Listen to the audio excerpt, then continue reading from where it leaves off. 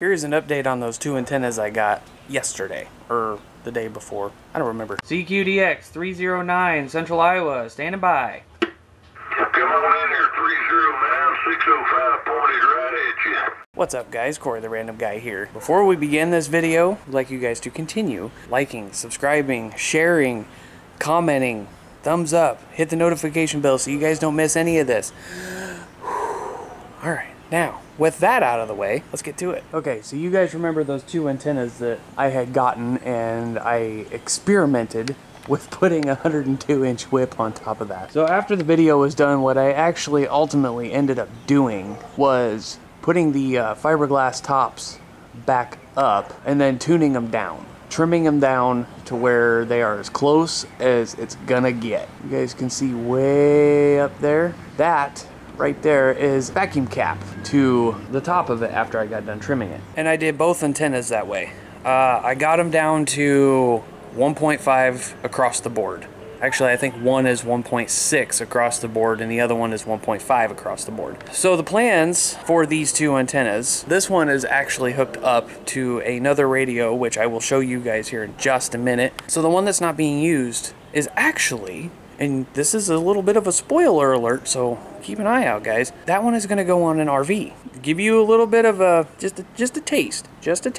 This is going to be probably another playlist on my channel here, but we are getting an RV once I get my taxes back, which should be in a couple weeks, hopefully. I hope you guys got yours back. I've been waiting since February. They've been taking a while, but that's okay. Anyway, what I plan on doing is getting an RV, building a base station inside of it. Yes, I know what some of you are going to say. Well, you can't drive with the fiberglass antenna up going down the road. You are correct. So what I actually plan on doing is mounting it to the front, maybe more towards the middle or something. I'll have to figure it out once we pick out an RV. But what I plan on doing is making a little bracket deal to hook it onto, so this way I can fold it down so it sits along the top and the side of it and it can just lay there while we're going down the road. Now there is 3 reasons why we're getting an RV.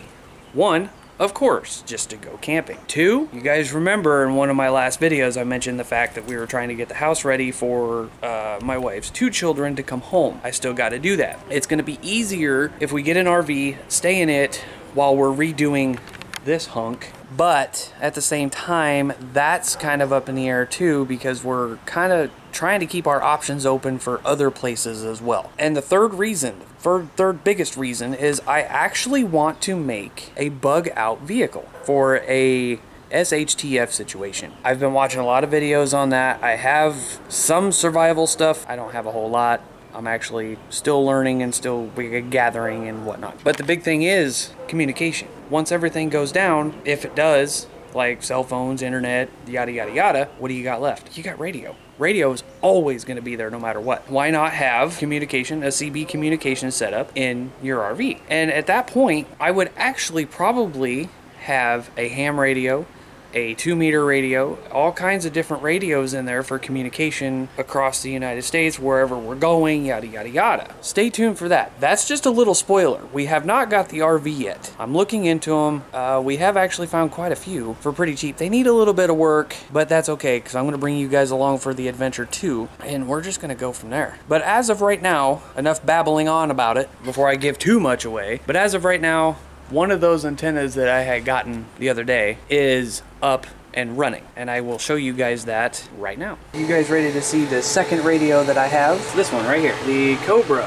29 LTD Classic. There is nothing wrong with this radio. This came in with the bundle of stuff that I had gotten actually last week. But let me show you something really interesting. I took the other 65-foot cable. You guys can see I'm actually editing a video right now. I took that 65-inch cable, ran it in here. Let me show you something. No skip today, so I'm not able to get to the no button. We're gonna switch this down to SWR. All right, you guys can see I'm on channel 1. It's already set.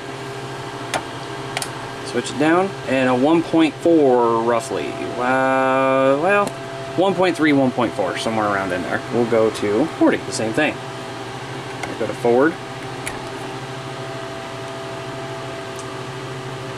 It's right on the set. And just barely moving. like maybe a 1.1 to 1. So with that being said, I think, like I said before, this back, channel 28 on AM, this is an AM radio. So like I said before, I do believe it was the cable, which doesn't surprise me to say the least. But I do have both of these running. I haven't had them running today just for the simple fact that there's really no skip, so there's really no point of them being on. But this one's on AM, this one's on side. The amp goes to this. This one does not have an amp. And just to show you, let's see what kind of power we're getting out of this. 10 watt scale power. It's getting about a 4 watt carrier, no amp, so there's really no help. I did test this radio on this thing, and I actually figured out how to run it, and I found out that this actually has a built-in dummy load, so I don't have to worry about hooking it up to an antenna. But from what I have seen talking into the mic, this thing will push about 10 peak, according to that meter. I don't know if it's quite right. It could be, I'm not sure. But anyway, this radio is as healthy as an ox. So I wanted to show you guys that. I hope you guys enjoyed. There's still some improvements. Everybody knows there's always improvements. So I would invite you guys to tag along with us while we do the RV adventure. Yes, dear, I gave it away. I didn't give it all away, but I gave some of it away. That we will be doing an RV adventure as well. Don't forget the house adventure with it. Oh yeah, the house adventure. I already gave them that too. I'm learning as I go. If I'm screwing something up, feel free to comment and let me know. And don't forget about the little links in my channel. I did link my Facebook, my Instagram, my TikTok, I believe. So if you guys ever want to get a hold of me via that way, go for it. Just let me know that you are from YouTube or whatever and you've got a question or a comment or something, you know. But don't forget to comment down below. I mean, seriously, don't forget. It helps the channel grow. I'll see you guys later.